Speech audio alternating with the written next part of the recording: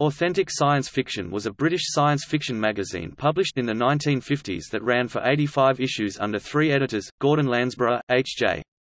Campbell, and E.C.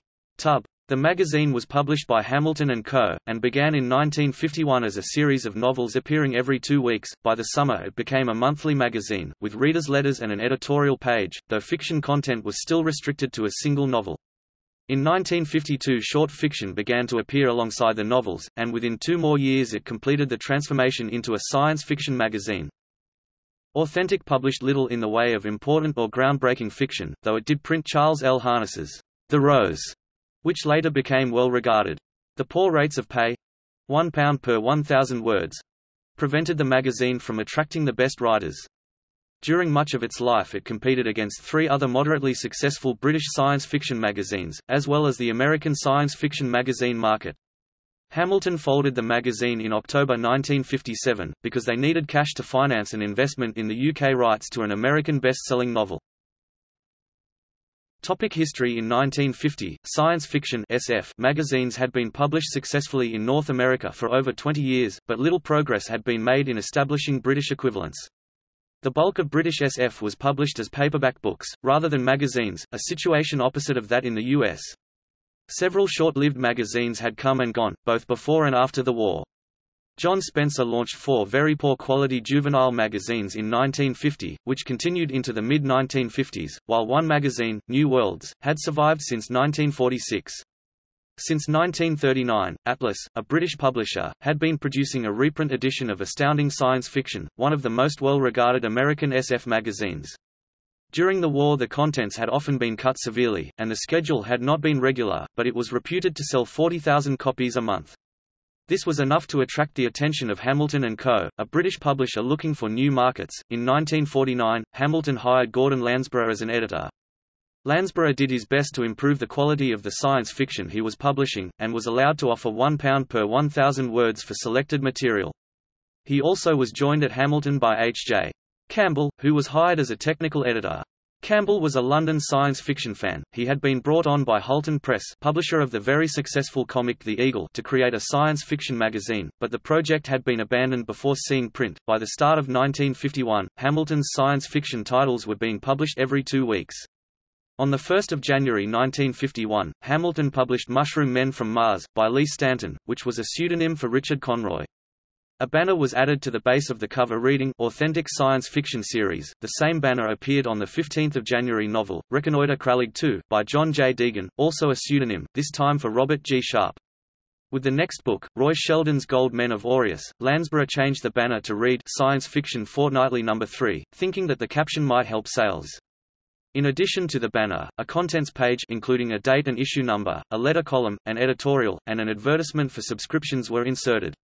According to Lansborough, the banner was only intended to indicate the publishing schedule to readers, but combined with the other changes the appearance became much more magazine-like.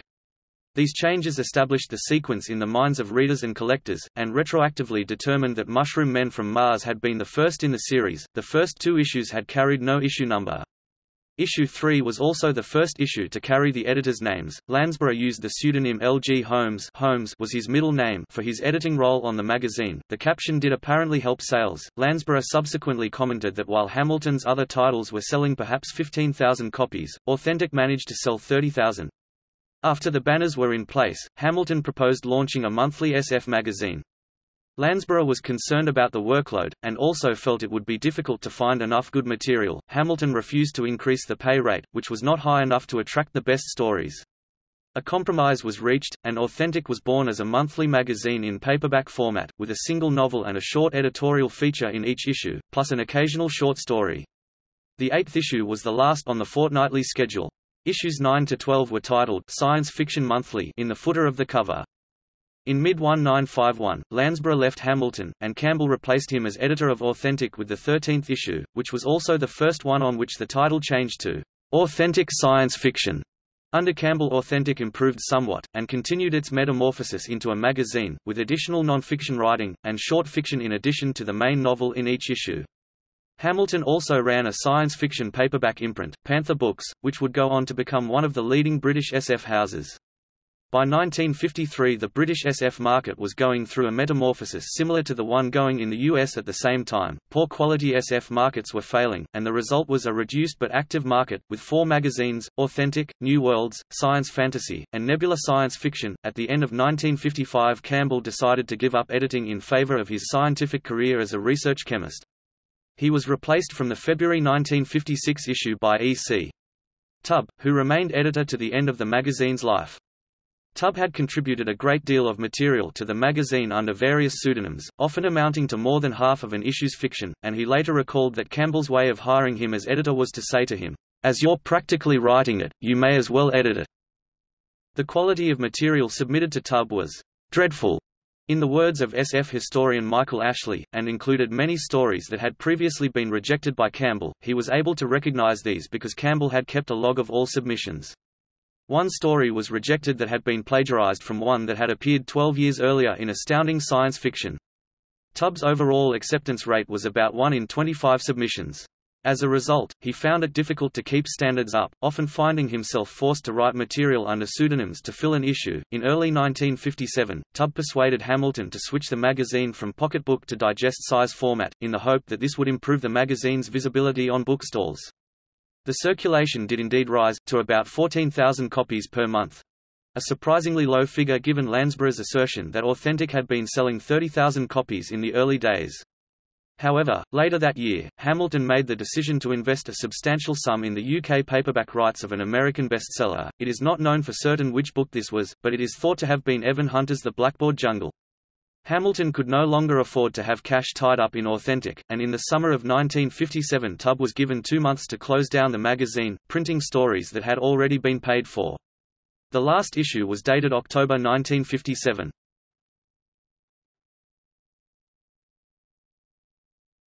Topic: Contents and reception.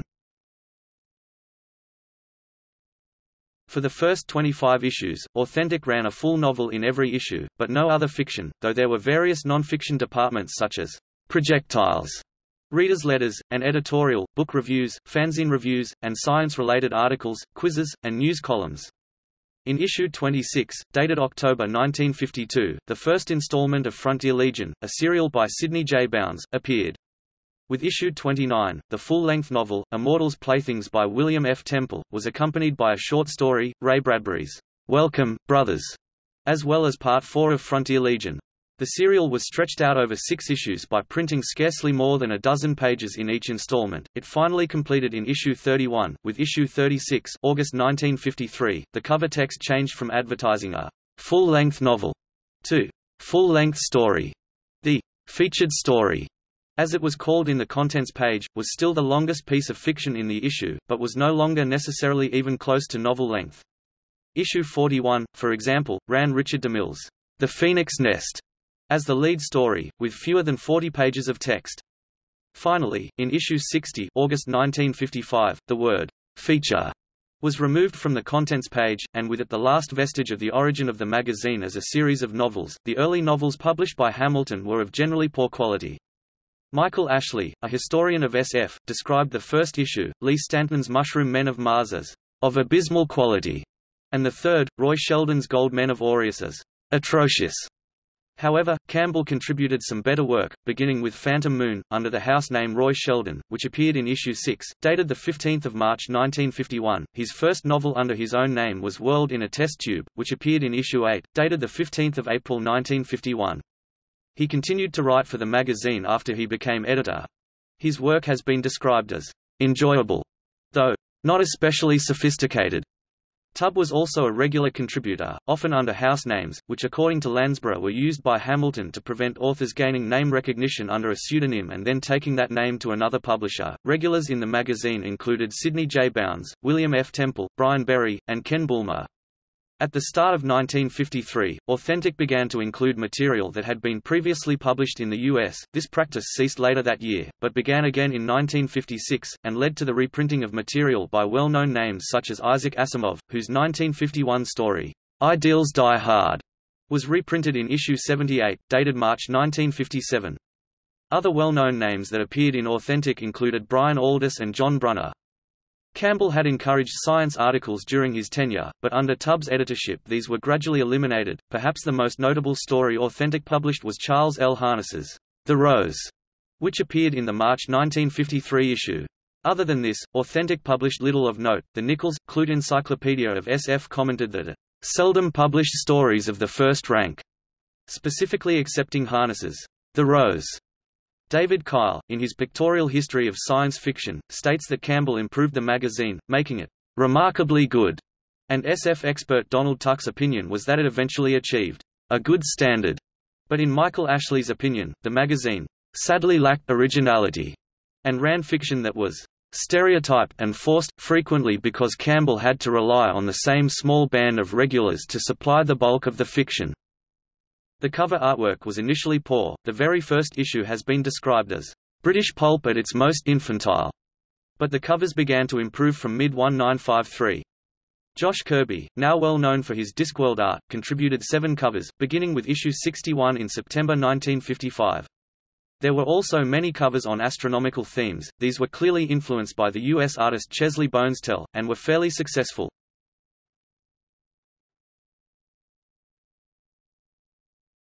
Topic: Bibliographic details.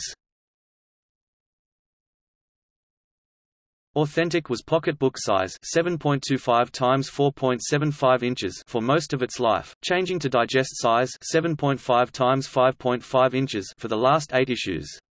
The issue numbering was consecutive from 1 to 85, with no volume numbers. The first issue had a publication date of 1 January 1951, and the first 8 issues had publication dates of 1 and 15 of each month. From the 9th issue to the end, Authentic maintained a completely regular monthly schedule. The publication date was given in the magazine as the 15th of each month from issue 9 through issue 73. Thereafter the date was just given as the month and year. The price began as 1/6, 1 shilling and 6 pence. The price was raised to 2 shillings with issue 60, February 1955, and stayed at that price until the end of the run. Interior artwork was not used for the first issues, which contained no fiction other than a single novel. Illustrations began to appear with issue 29. Tubb announced in issue 85, which turned out to be the last issue, that he had dropped all interior artwork. The title of the magazine changed several times. The first 6 issues were 132 pages, with the page count dropped to 116 for issues 7 through 25. Issue 26 saw the page count return to 132. The cover layout for all these issues remained essentially the same, despite title changes. With issue 29, a layout using a yellow inverted L to frame the cover picture was introduced, and the page count was increased to 148. Another cover redesign with issue 39 saw the yellow L removed, and the page count went up again to 164 with issue 41, then back to 148 with issue 47. The cover design varied further, with different title fonts. The page count went back to 132 with issue 57, then returned to 164 from issue 60 through issue 77, the last in pocketbook format. The 8 issues in digest format all had 132 pages. The editors were L.G. Holmes, pseudonym for Gordon Lansborough, issues 1 to 27, 27 issues. H.J. Campbell, issues 28 to 65, 38 issues. E.C. Tubb, issues 66 to 85, 20 issues. Notes